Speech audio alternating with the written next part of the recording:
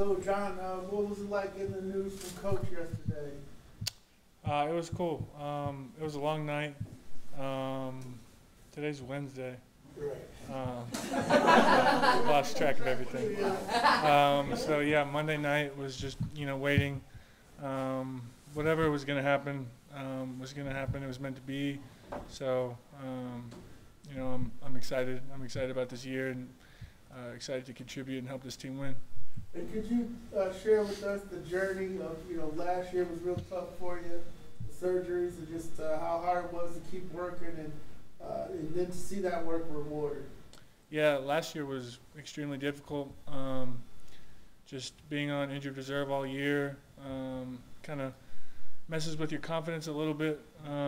You want to be out there and help the team, but you know that it's not time yet. You're not healthy.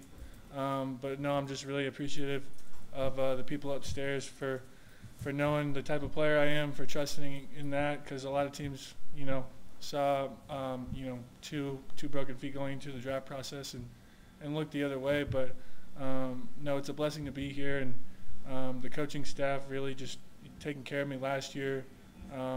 Trusting with the medical staff. I'm just getting right, and then this training camp, being able to just go do my thing, play free, play loose, and just help out and contribute.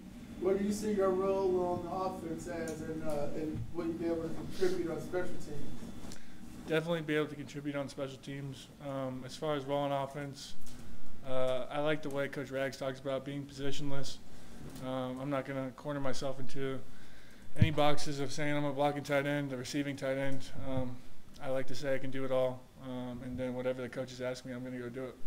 I want to circle back to waiting and getting that phone call. So what was it when you finally got the phone call that you made? Like, what was your emotions like? Where were you? Who was with you? That kind of stuff. Yeah, so I was at my mom and dad's house.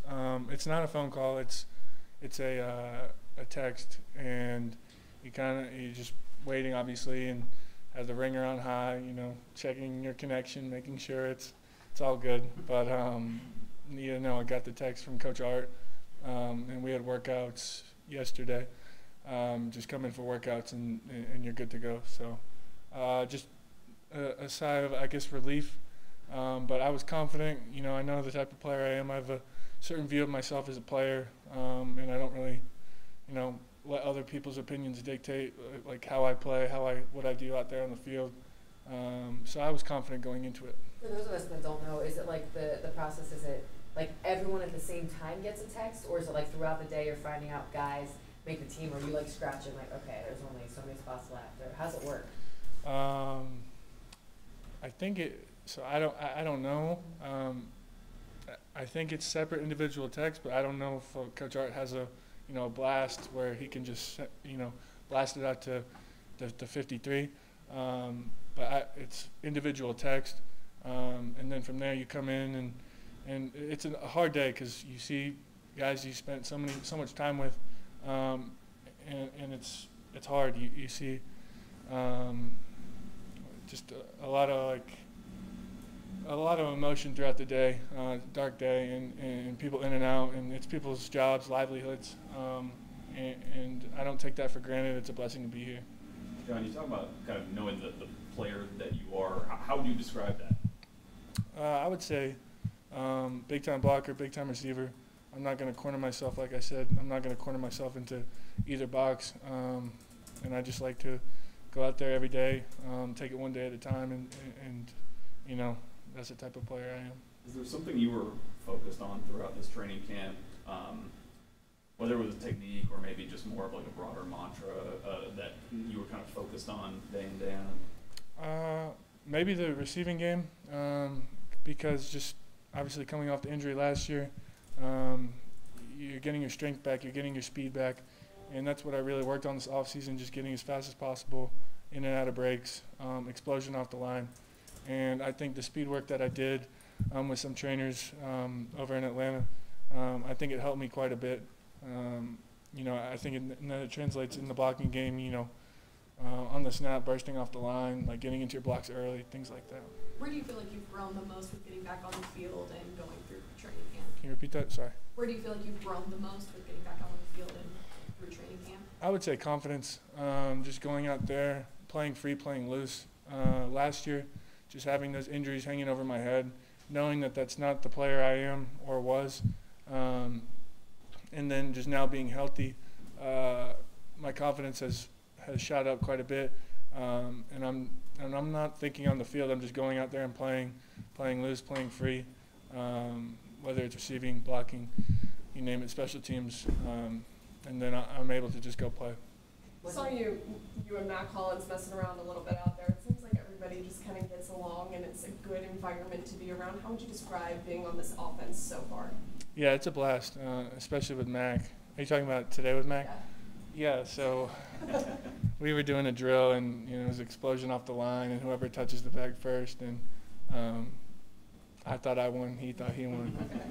But no, Did you guys settle that? Who won? he knows I won, but He's not here to receive it. exactly.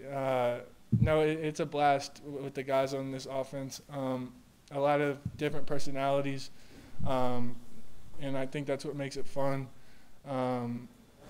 A lot of comedians, and like you said, Mac, he's a comedian. He brings a little spark every single day, and that's really cool to have. When you're talking about playing positionless football, I know obviously at Georgia you're pegged as a tight end in college, but where did you kind of see yourself in this positionless role? I would say, like, obviously the Y and F specifically, but in terms of where we can put the Y and F, we can split them out as a single. We can, line up 3 by 1 and run a swing pass to B or Tyler, any of the running backs. And that's what I think the cool thing is, all the motions, all the different things that we do. That's what makes us go. What does it mean to see Schaefer make the practice squad? At least to still have him, on the premises. Yeah, I was excited for him, just to have him here. That's a blessing. We talk every single day what we can do better with. I have a great relationship with Schaefer. He's a great guy, obviously one of my best friends on the team. And he's doing great, getting better each and every day. Had a great camp, so it's good to have him here. This weekend, you guys have like a free weekend. So you guys, any plans to go to the Georgia game? What are you gonna do? How are you gonna spend it? Yeah, that's a funny topic of conversation because I guess if you're pictured like at the Georgia game, or like I guess for DeMarco at the Bama game, or Zach at the Ohio State game, you kind of get some flack from the team, acting like you're the big man on campus, that type of thing. So no, I'm not going. That's not specifically why, but it was a long camp. I'm gonna get some sleep. I don't think I'm going. I'm just gonna take it slow. So what's flag? Like, do they blow up a picture of you? Who gives you a hard time? You might get it's called the news. So like in a team meeting, just like this, you'll have a picture of yourself, and Coach Art will say, like, check out this guy. So you always try to stay away from the news, and that's kind of how it goes. Did you know Chris was such a big Bulldogs fan, and how he became a Bulldogs fan? Chris, he's a Georgia fan? Yeah. I didn't know. I'm serious. He's a Boston fan, but then he said he's going to watch Georgia too. Because last year he walked into a bar, saw the game was on, sat with them the whole time for the national championship. Yeah. He didn't bark, but he's like a huge.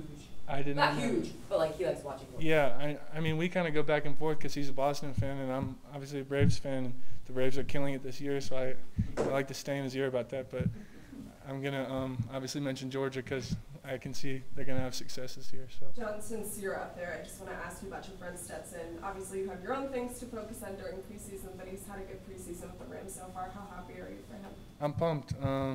He's such a great guy. He's one of my best friends. Been with him forever. Lived with him 4 years, and he's out in LA doing his thing. We had 3 preseason games. He did well in all of them, and he did mention to me that he's coming back here this weekend, so I might see him. But no, he's great. I text him, FaceTimes here and there, checking in through camp, and he's excited about what's going on over there in Los Angeles, so I'm happy for him. You mentioned that you were feeling confident yesterday, but I imagine it was a pretty nerve-wracking day. How did you sort of work through that? Yeah, I think it's kind of taking it in stride. Whatever is meant to be will be. So if it wasn't meant to be on the 53 with this team, there's 31 other teams out there, and if it's not there, then it's a practice squad, and things like that. So you kind of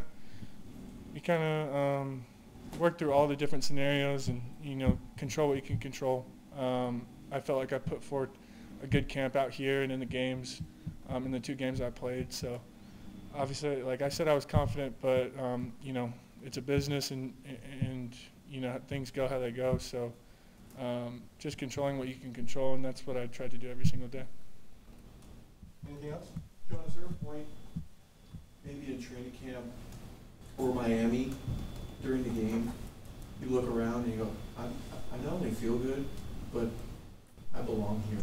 You know what I mean? Where your confidence level, and you're not worried about the injuries anymore. You're just playing football, and you're good at what you do. Yeah, that's a great question. I think that kind of went back to OTAs when we were running around doing 7-on. I felt like I was, catching balls, making plays. It didn't hurt. And felt good. And obviously I was training the January through April, whatever it was. And I think that kind of allowed for the success in the OTAs and helped carry over into training camp. But yeah, I think it went back to OTAs. I started making plays, and I kind of said to myself, well, I can really do this thing. I can help contribute to this team, help this team succeed. And that gave me confidence, and kind of springboarded into training camp and so on. So yeah. I'm sorry, go ahead. Is there a part of an NFL tight end like a Gronk, for example? You're very similar in size. Maybe you don't drink as much as he does, but want to get the same results out of your game in terms of being able to go down the middle of the field and turn a 5-yard post route into a 40-yard gain. Is that one of the assets that you bring? Yeah, I would say so. I've always loved watching Gronk play. The way he, he's a big guy. He's 6'7", 260, and he plays big. He doesn't need to try to be cute about it. He just plays big, runs through people. And that's what I've tried to do, just be physical every time, whether I'm pressed, whether I have Troy on me, one of the corners on me, AJ, Jeff, it doesn't matter, just be physical. Big guys play big. That's what that was said back in college, and then translates here too, so that's what I try to do.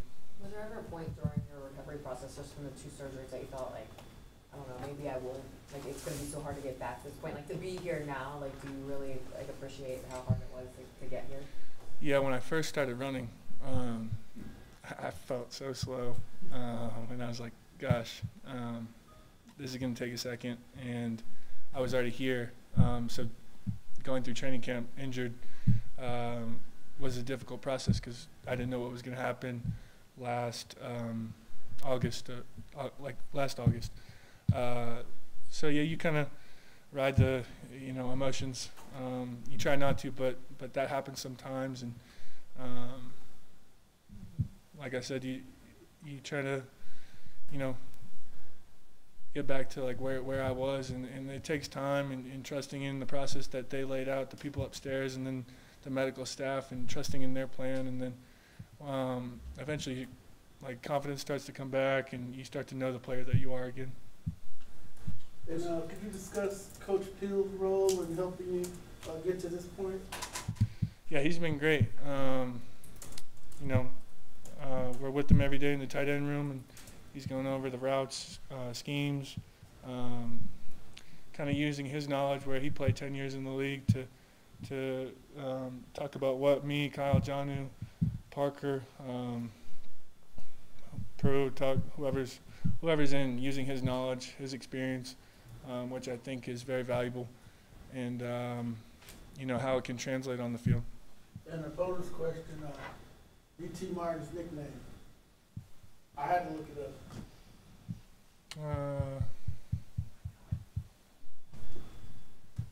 Skyhawks. Skyhawks? That's my guess. Never gonna guess that one. I didn't know where Martin was. It's west of Nashville a little bit. Real quick, real interesting for me, just your family. You said you were at home. I'm sure with high school and success you had there, getting a scholarship to Georgia, all the success there, you've had a lot of family interaction, and football's become part of your mom and dad's life. Tell us a little bit more what that means to you. Yeah, it's a blessing to be here in Atlanta, like I've said, and especially with my mom and dad here. They're my rocks plural, but my best friends. I talk to them or see them in some capacity every day, every other day. It's been great. They've been at everything since I was little. Marist through UGA when I wasn't playing, when I was redshirting, they were there cheering me on. I'm talking to them after the game. And then last year, they were at the games when I was standing there in a shirt and shorts. And they're always there for me, and I'm forever appreciative of that. And I'm just trying to use my opportunity every day to make them proud, know that their sacrifices were well worth it. So, and then also my 4 sisters, one's here, and then 3 others, 2 in New York, 1 in California, but they always find their way back here to be at my games and cheer me on, which is a blessing. So is the ticket request crazy for the home game? Yes. More expensive than in high school. It gets a little bit expensive, but no, it's worth it.